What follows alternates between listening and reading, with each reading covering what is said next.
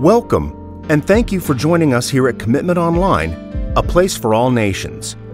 We want you to fully engage with us, so feel free to gather your family, invite a friend, or if you're alone, we trust that you'll have a wonderful worship experience with us today. Our worship service will begin in just a few minutes.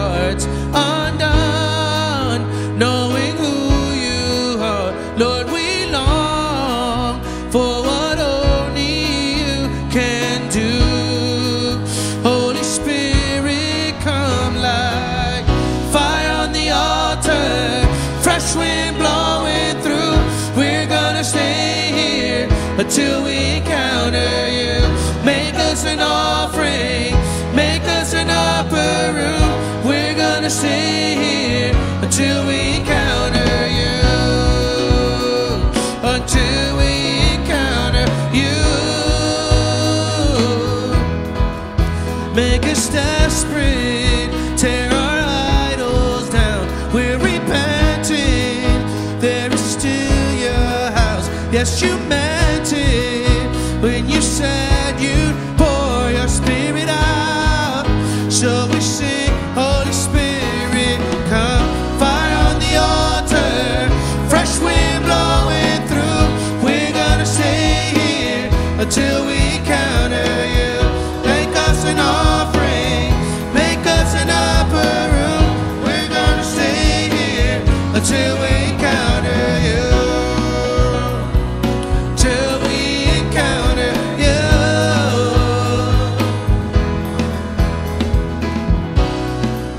We need a move of God. We need a move of God. We need a move of God. We're hungry, we're desperate. Lord, open the heaven. We need a move of God. Yeah. We need a move of God. Yeah. We need a move of God. We're hungry, we're desperate. Lord, open the heaven. We need a move of God. We need a move of God. Oh, we need a move of God. We're hungry, we're desperate. Lord, open the heaven. Fire on the altar. Oh, fresh wind blowing through. We're gonna stay here till we encounter you. Make us an offering, make us an upper room. We're gonna stay here until we encounter you. Oh, until we encounter you. Until we encounter you. Until we encounter you.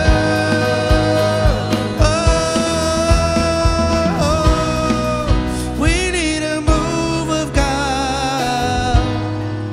We need a move of God. We need a move of God. We're hungry, we're desperate. Lord, open the heaven. We need a move of God. We need a move of God. We need a move of God. We're hungry, we're desperate. Lord, open the heavens. Thank you, Jesus. We believe in you. Thank you, Father.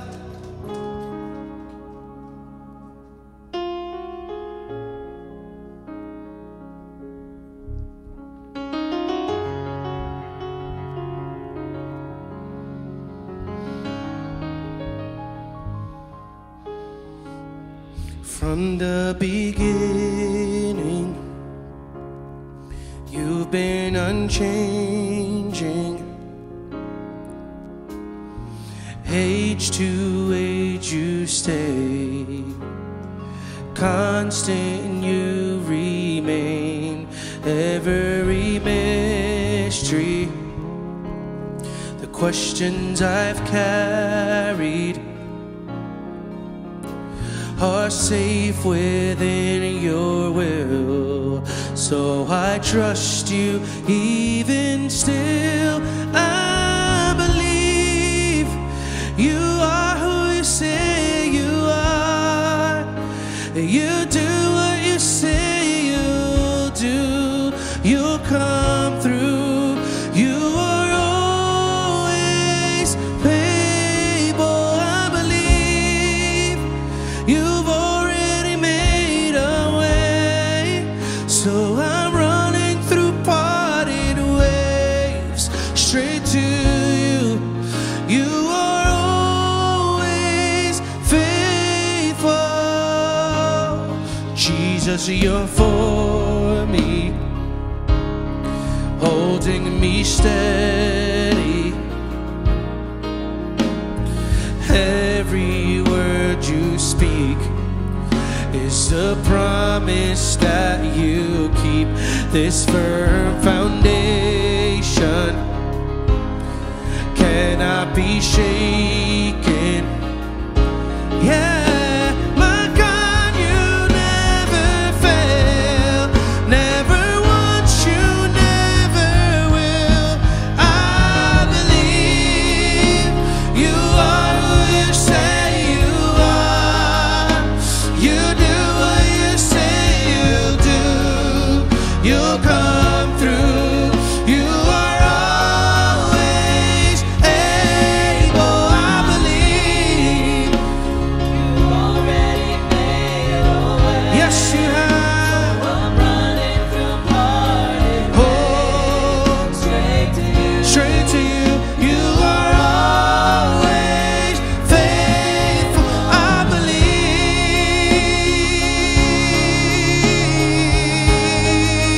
Oh, I believe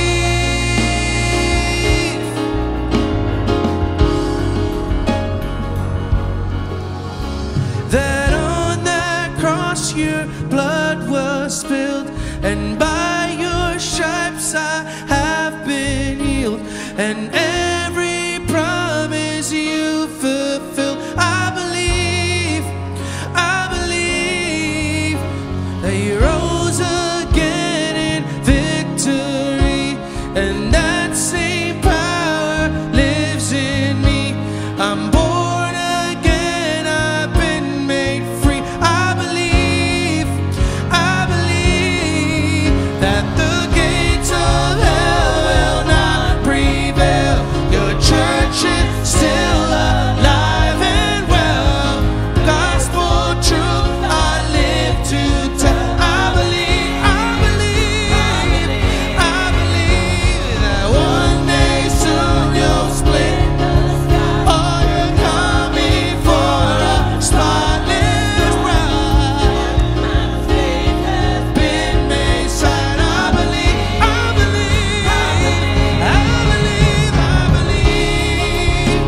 you are who you say you are. You do what you say you'll do. You'll come through.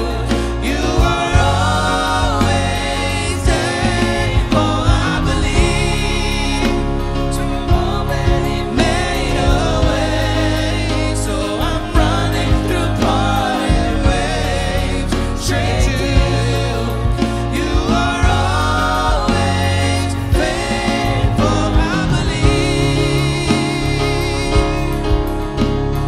Oh, I believe.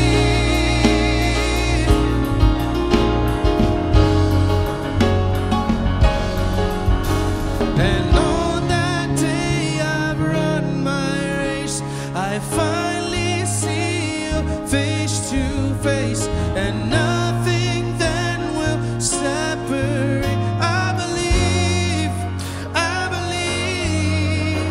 I'll join with every tribe and tongue and bow before the Lamb of God. Sing holy, holy, holy one. I believe.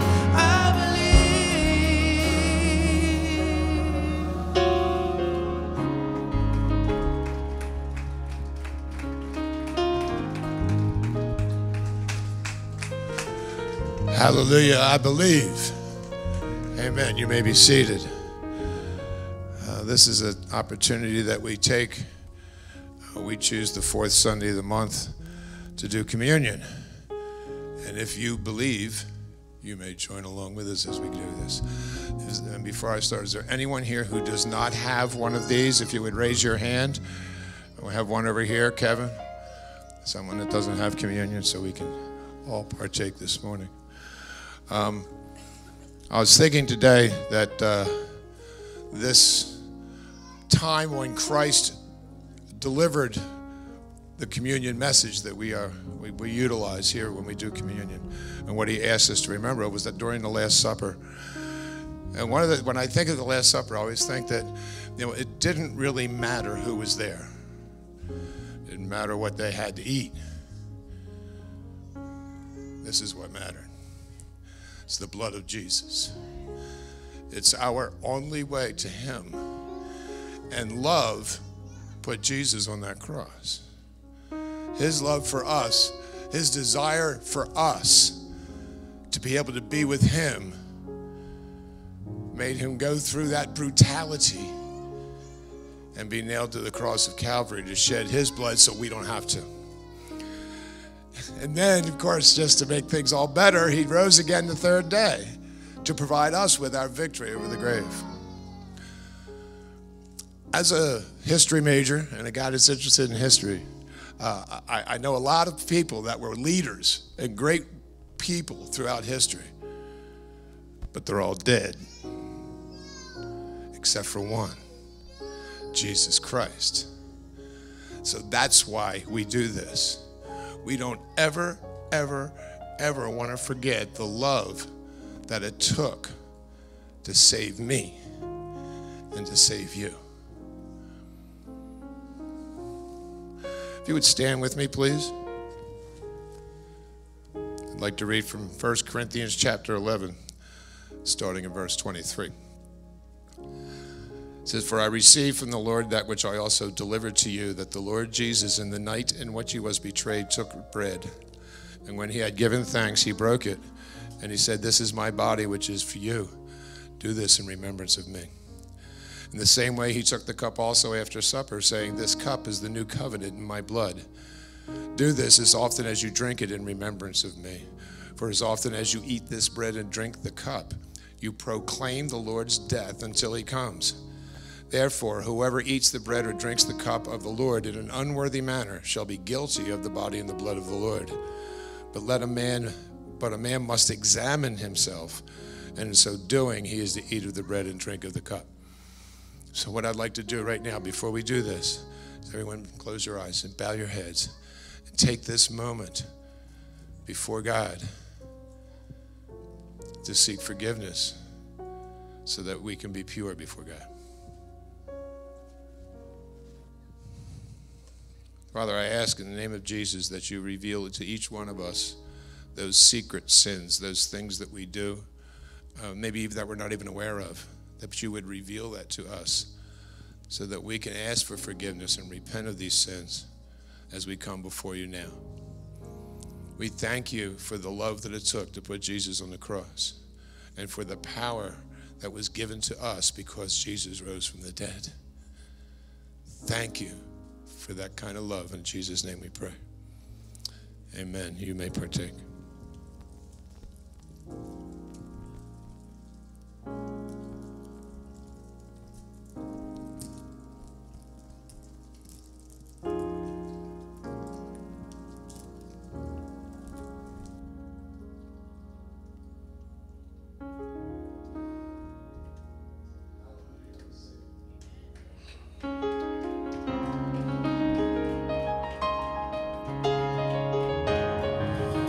Sing together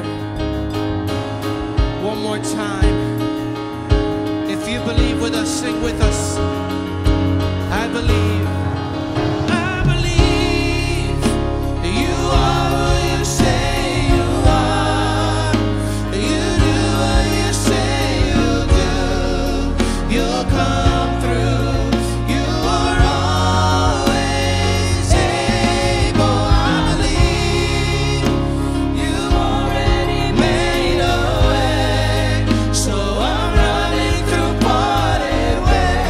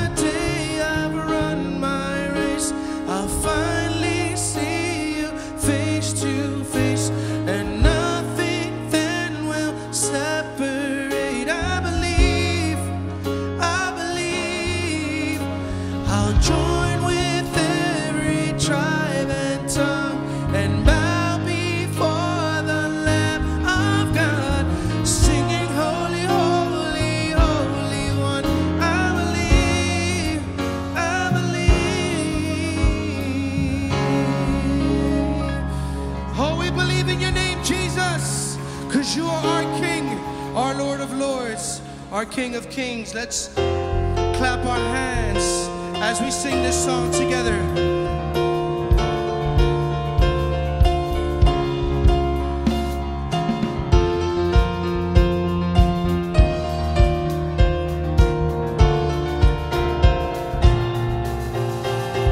I wish I could tell you, wish I could describe it, but I can't contain it, can't keep it to myself.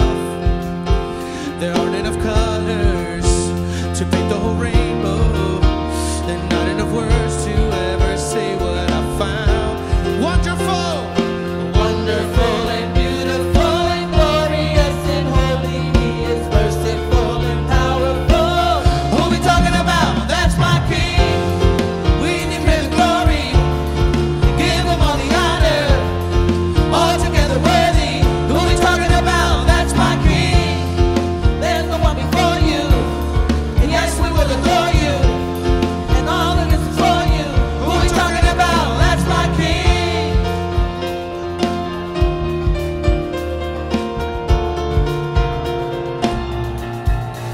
I'm not letting the rocks cry without joining the chorus. There aren't enough notes to make the harmony. It's the song of the angels, the song of the ages. It's all of the earth and heaven's symphony.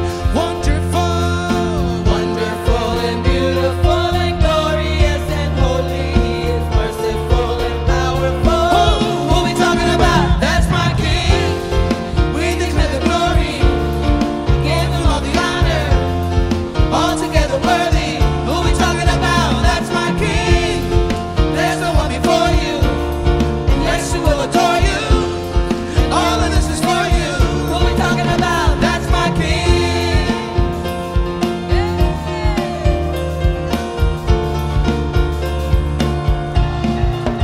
That's my King, and that's my God. That's my anchor, my protector. That's my King, and that's my rock. That's my anchor, my defender. That's my King, and that's my God. That's my shepherd, my protector. That's my King, that's my rock. That's my anchor, my defender. Who we talking about? That's my King. We declare the glory, we give Him all the honor, altogether worthy. Who we talking about? That's my King. There's no one before you. Yes, we will adore you, and all of this is for you. Who we talking about? That's my King.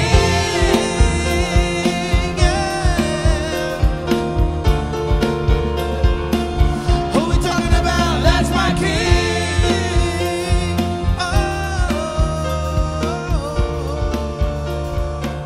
Who we talking about? That's my King. Then Jesus arrived from Galilee at the Jordan, coming to John to be baptized by him. But John tried to prevent him, saying, I have need to be baptized by you, and do you come to me? But Jesus answering said to him, Permit it at this time, for in this way it is fitting for us to fulfill all righteousness. Then he permitted him. Baptism is a believer's first act of obedience, just as Jesus himself was baptized before he began his public ministry. It's also the outward expression of our new inward faith. It's the declaration that Jesus is our Lord and Savior. Hi, this is Pastor Cedric, and if you would like to take this next step of obedience and make a public declaration of the finished work of Jesus Christ in your life, I would encourage you not to hesitate. As the Ethiopian eunuch said, here's water, what prevents me from being baptized? Today, here's water, what prevents you?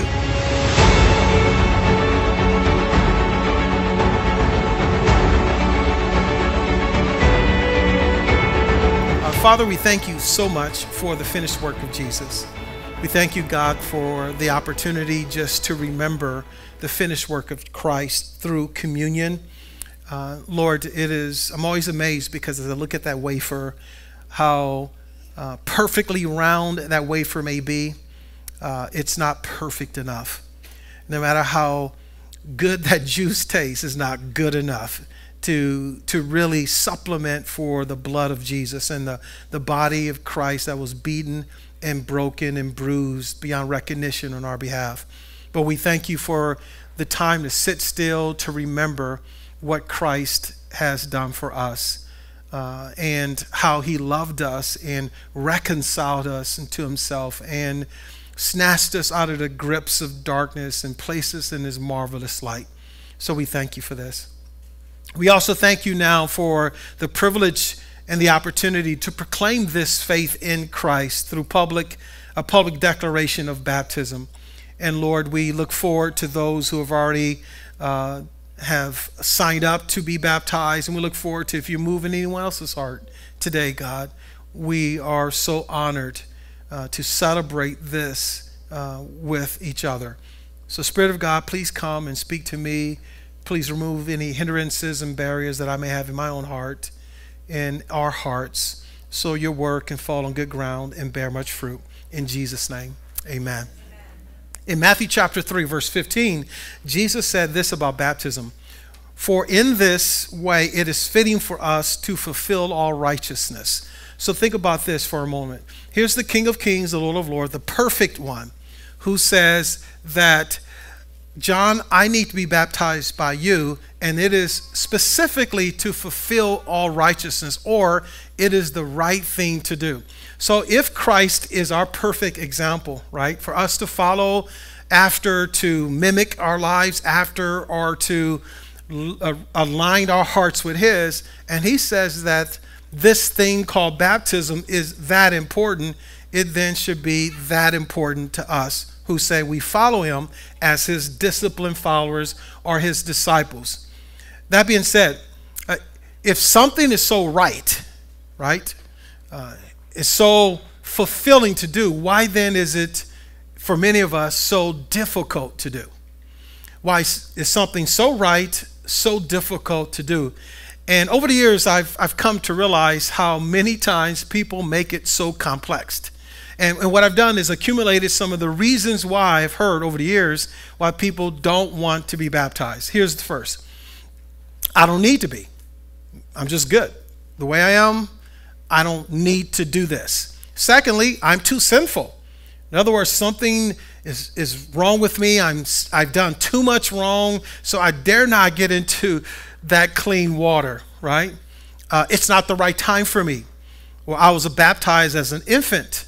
Or it's too cold outside, believe it or not. It's too cold outside. I don't want to get baptized and be in the water and go outside in the cold. I'm afraid of water. And believe it or not, there were two people today who said that fit their description, that they were afraid of water. But they overcame their fear to be obedient to the Lord. Here's a good one. I don't want to get my hair wet. You know, Pastor, I just got my do done. You know, I spent a few dollars, right, to get my hair done, and I just can't get it wet right now, right? I don't want to get my hair wet.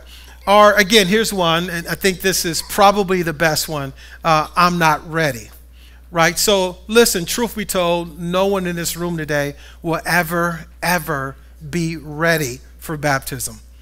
No one will be ready and say, yeah, this is the perfect time for me to be baptized. So that being said, what I'd like to do is give you a few reasons why baptism is right and why is it so difficult for us to concede to it. So if you can open your Bibles, and it'll be on the screen today as well. Matthew chapter 3, we're going to begin there, verses 11 through 17. Then we're going to skip to Matthew chapter 4. Matthew chapter 3, verses 11 through 17.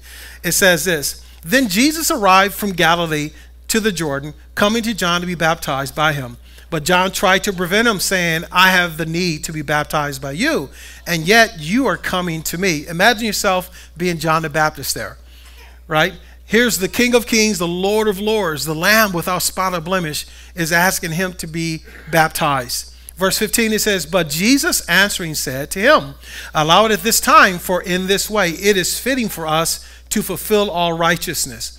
Then he allowed him. Verse 16, after he was baptized, Jesus came up immediately from the water, and behold, the heavens were open, and he saw the Spirit of God descending as a dove, settling on him. And behold, a voice from the heavens said, this is my beloved Son, with whom I am what? Well pleased. Here's my son, here's my daughter today, in whom I am what? Well pleased. So let me give you a few of these points right now out of this verse. You find in verses 11 through 14 this, that it teaches us, and also it takes humility to be baptized. One thing is for sure, listen to this. In verse 14, John tried to prevent him, but he said, I have a need to be baptized by you. Think about the order and the rank of authority. Here's Jesus, here's John the Baptist. Jesus is reversing the order of authority. He says, no, there's this responsibility for me to submit to your authority. Remember what Jesus commanded us, his final words before ascending to heaven. He says, I want you to go and what? Make disciples, right, of all nations. Baptizing them was the first act of obedience. Baptizing them, right, in the name of the Father and the Son and the Holy Spirit, teaching them to obey all that I've commanded you. And lo, I will be with you until the end of the age. It is almost like Jesus himself is saying, the instructions that I'm going to give you on a later date before I leave this place, I'm modeling it right now. I'm modeling to you obedience. I'm modeling to you the first step of obedience, which is baptism. So again, think about this, that Jesus, the King of Kings and the Lord of Lords, suggested himself that it's time for me to be the lesser and you to be the greater. Whenever there's a discipleship relationship, there is the responsibility for the disciplee, the one who's being discipled, to to submit to or follow the authority of someone. It's kind of like this. You get a new job, chances are you're going to have an onboarding process, hopefully. And chances are you're going to have someone who can teach you the ropes, hopefully, right? There's somebody that you'll be trained by. There's somebody that you'll be reporting to. There's no different in the kingdom of God. When you come to know Christ, it's important to follow authority, follow leadership, so you can grow and you can begin to do the same, which is called discipleship. Humility. Always remember, it is the correct estimate of ourselves. Is that God knows everything, we know nothing. God can do all things. We can do nothing without him, right? God is all powerful. We have no power but what he assigns to us. So again, what this does immediately in all of our hearts, it teaches us and it says to us, for you to be baptized, it will always take humility. Humility. Why is that important? It leads to our second point in verse 15, is that humility always leads to doing the right thing. If someone says today that I want to come to know Jesus Christ and I'm immediately do the right thing without any speed bumps, I think we're probably all sadly mistaken, right? So there's this responsibility of what humility does. Humility allows you to submit to the one who is in greatest authority, who is Christ, who helps you do what? The right things all the time in every circumstance.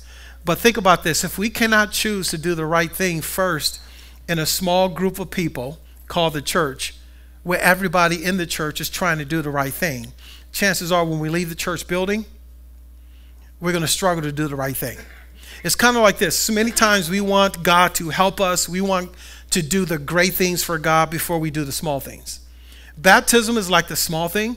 You do the small thing and then you get the big things right. So it starts with humility, which leads to doing the right things. The word righteousness here means this. Listen, it means the conformity to a higher authority. It also means God's standard. Baptism says I'm aligning with God's standards. It also means just as one should be. So apply that for today. Baptism is saying today I am choosing to be just as I should be. Then you leave the building.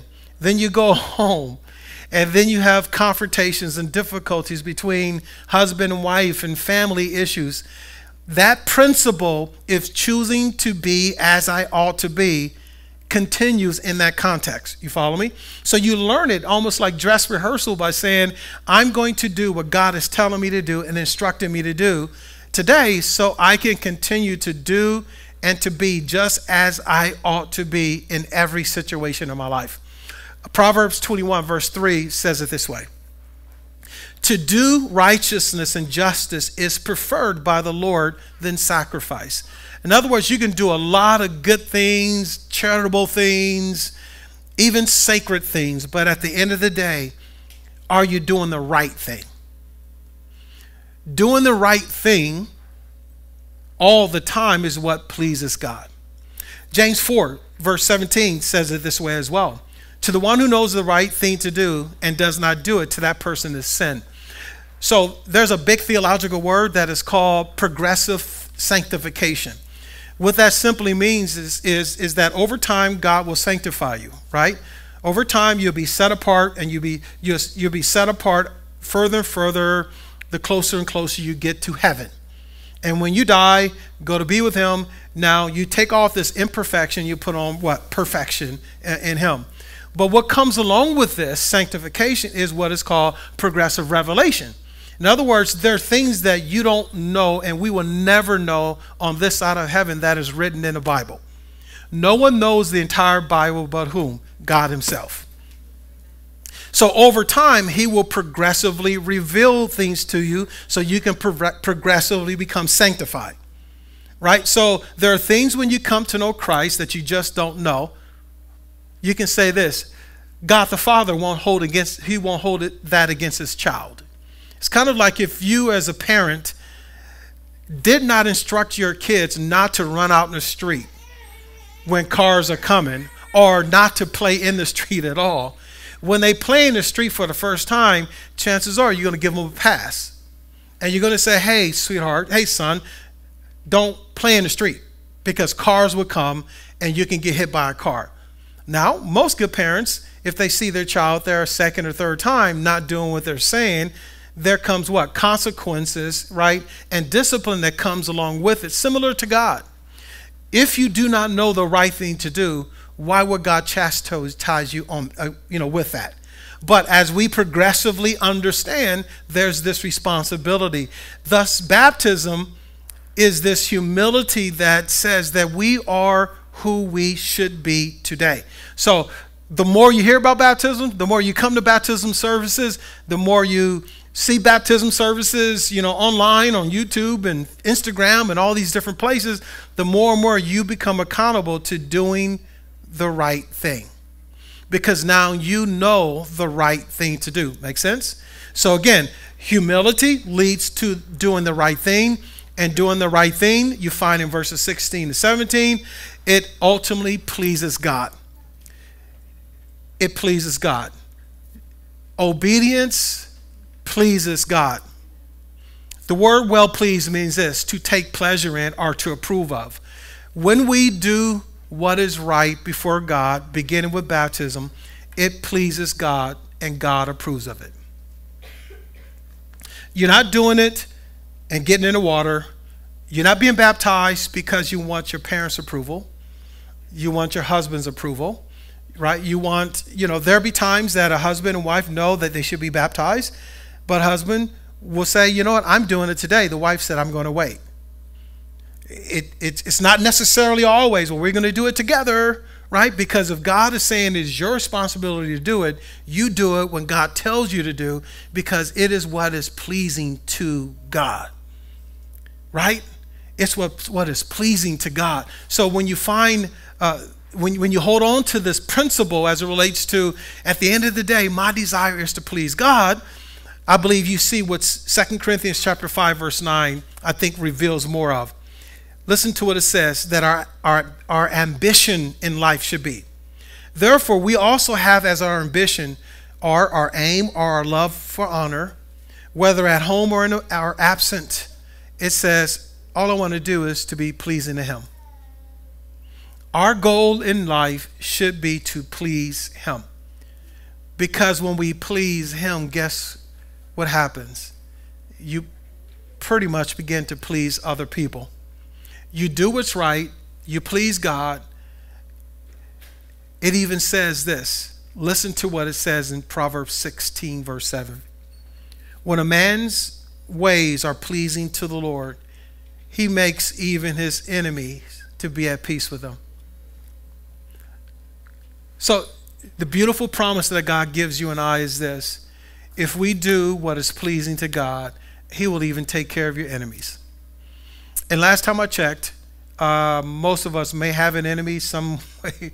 You may not even know you have an enemy, but chances are you have an enemy, right? And we all, if you've put your faith and trust in Christ, there's one enemy who is called Satan, all right, who's behind a lot of things that people will do towards you. And I believe there's this wonderful promise is if you do what is right, God will deal with those who become your enemy. That's his promise. Our desire should be always to please him. Amen. Then if you skip to Matthew chapter 4, verses 1 through 17, we won't read all those verses, but this is what I'd like you to hold on to. Think about this. Here's Jesus who's baptized, right? The Bible says he comes out of the water, the Holy Spirit descends upon him like a dove. So there was some visible, there was something, some encounter that the Spirit of God had upon the life of Jesus. Now, it was interesting because if you continue to read it in that chapter and into chapter 4, it says that the Spirit of God then leads him into the wilderness to be tempted by the devil. One thing is for sure is when you're baptized today, there will always be temptations that will follow. You will have a wilderness-like experience, right? There will be multiple temptations. As a matter of fact, it is said that when Jesus was tempted, he had the same temptations that Adam and Eve had in the garden. Lust of the flesh, lust of the eye, pride of life. I want to please my flesh. Well, man should not live by bread alone, but by every word that proceeds out of the mouth of God. Right? Lust of the eyes.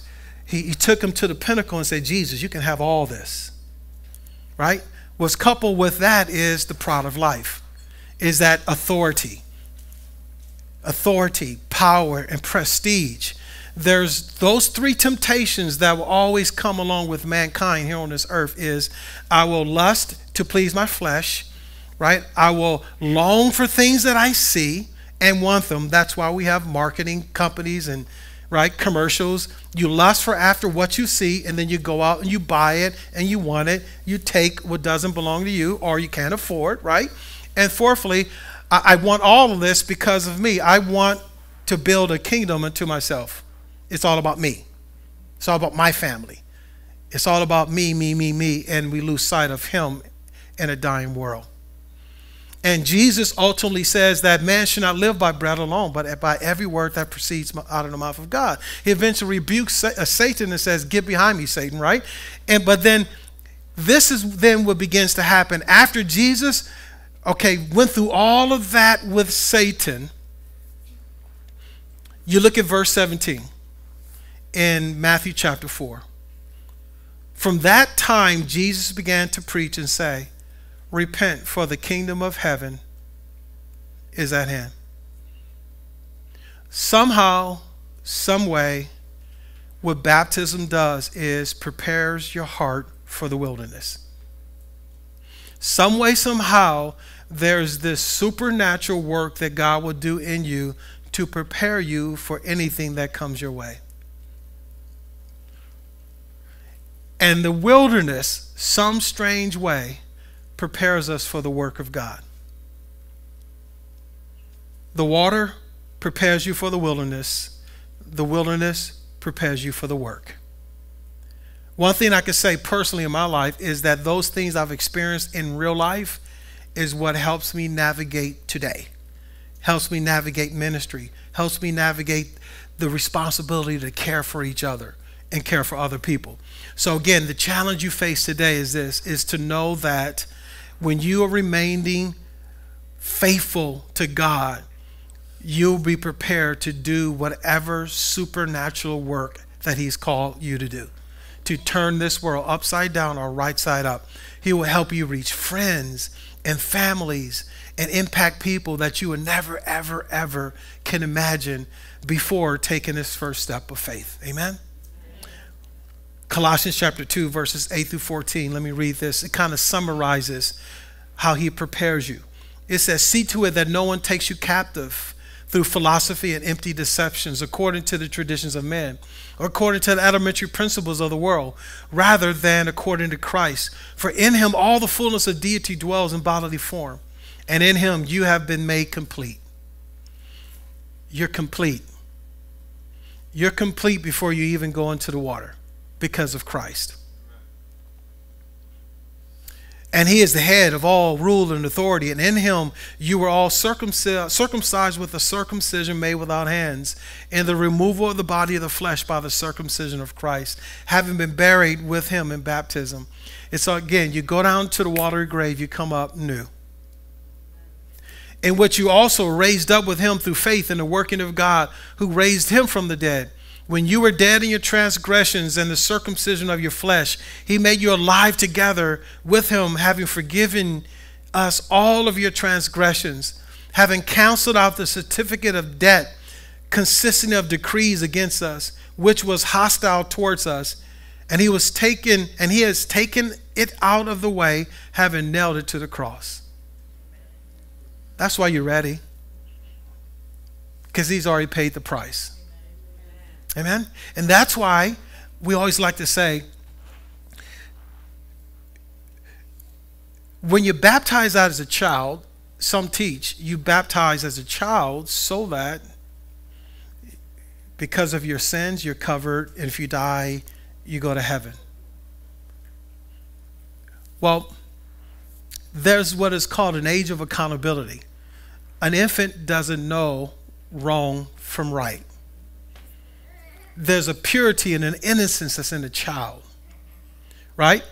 So why then is there's this need, right, to say, well, we need to make sure you're baptized, but we also know that we're not saved from our sins through works.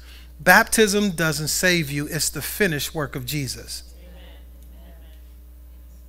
Thus, the importance of baptism is timing, right? Timing is you come to know Jesus Christ, then you baptize. Because there's an outward expression of what the transformational work on the inside. You follow me? A baby can't identify with Christ, but a young child who understands, who have prayed themselves, a teenager, an adult who've put their faith and trust in Jesus Christ, it's like this. What has happened to me on the inside, it is now to publicly declare. That's why I call it the marriage, or it's the wedding ring in the marriage. Without this wedding ring, I'm still married to my wife going on 37 years. Still married. This wedding ring does nothing to the marriage. You follow me? But what it says is, look around, folks. When I have this ring on, it says to everyone else publicly that I'm what? That I belong to her and she belonged to me. That's the same thing with this. The public declaration of being water baptized is you belong to him and he belongs to you. Make sense? It's an outward expression of your inward faith. Children can't do that, meaning infants can't describe that, right? As you get older, you understand. You get older, you have greater understanding. You get older, you have greater understanding. You can communicate it. You know what has happened to you on the inside, and you're ready to express it on the outside. That's what we're doing today. Amen? I want to end with this wonderful, simple example of this. In the early days of missions in Korea, it is said that somehow a couple of pages of the gospel of Jesus Christ were find their way in remote mountainous areas. And what people used to do was take that portion of scripture and they would lock in on it, and they will have Bible studies in homes, and really their lives would transform.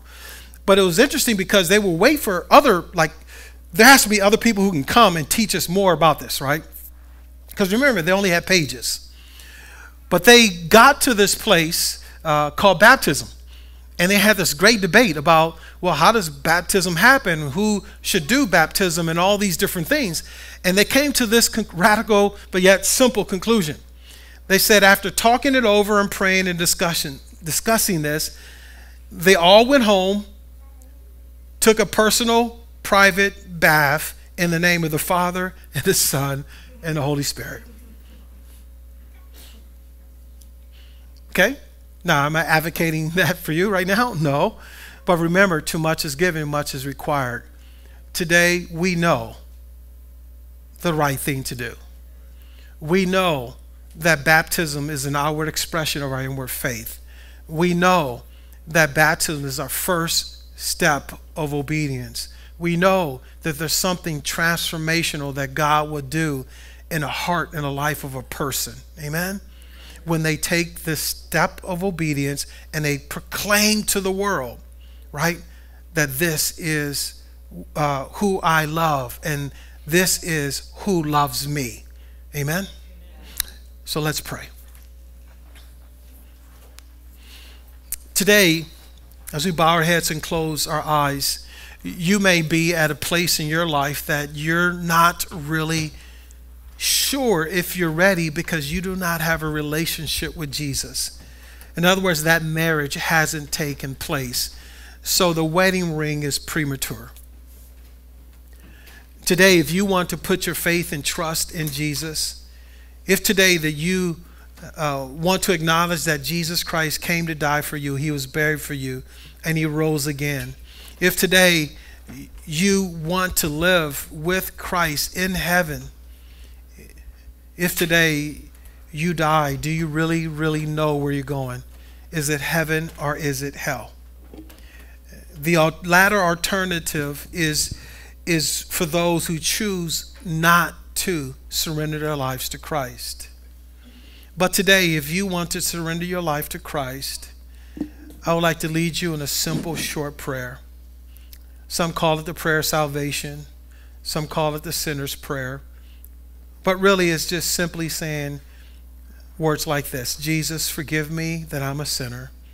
Forgive me that I've chosen to live my life apart from you up until this point. Jesus, come and cleanse me of my sins. Come into my heart to live forever. Transform me through the power of your Holy Spirit. And just a simple prayer like that would accomplish the work that Jesus set forth for you, in you, before the foundations of this world. If this is what you want, as all of our heads are bowed and eyes are closed, if there's anybody who say, hey, Pastor, I'd like to pray with you. Can you just show me your hands, if you don't mind? I'd like to pray with you. Good. Just pray this simple prayer. Just say, today, Jesus, I understand that I am a sinner. But I also now realize that you came to die for me, Jesus. Would you please wash me clean by the power of your blood? As today I ask you to come into my heart as my Lord and my Savior, to rule and to reign my life. Please strengthen me to live for you through the power of your Holy Spirit all the days of my life until I see you face to face. In Jesus' name, amen.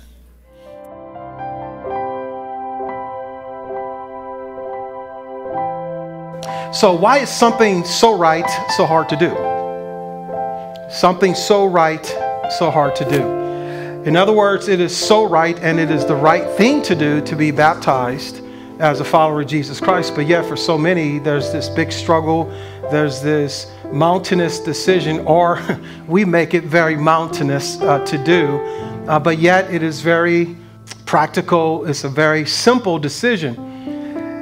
Here's a few reasons over the years I've kind of noted why some people struggle with being baptized. One is, I don't need to be. I'm just good like I am. I know Jesus.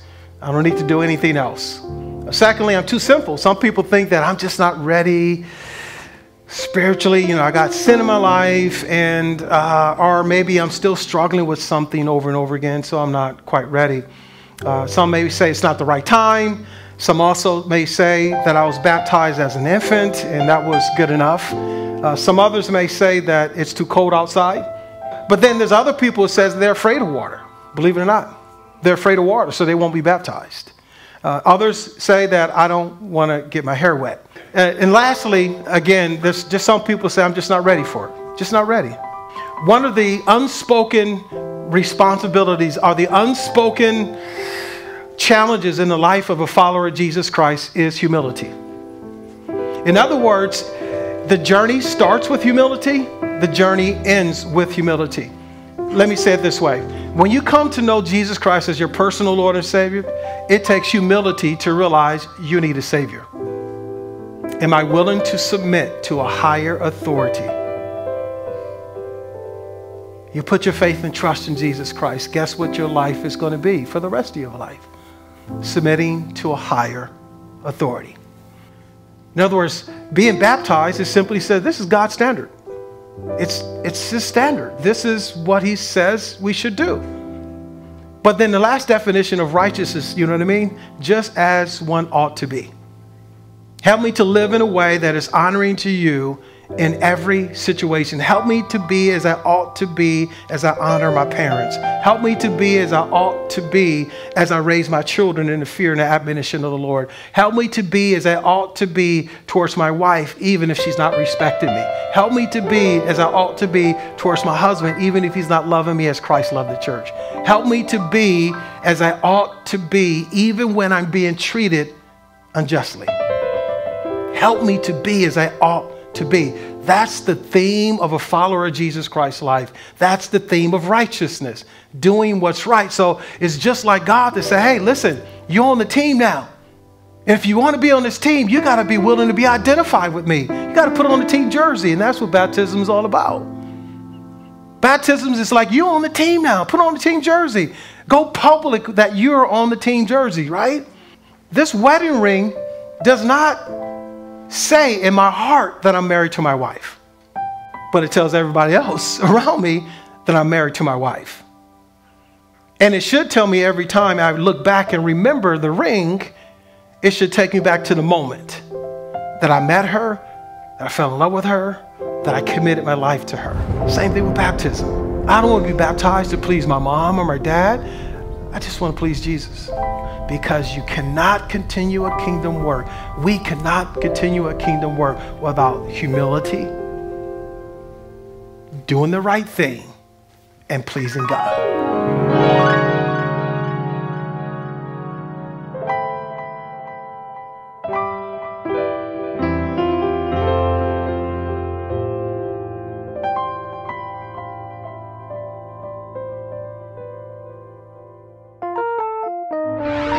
Thank you for joining us here at Commitment Online, a place for all nations. If you're ever in the Philadelphia, Delaware, or South Jersey region, we hope to see you in person. But for now, please tune in next week here at Commitment Online.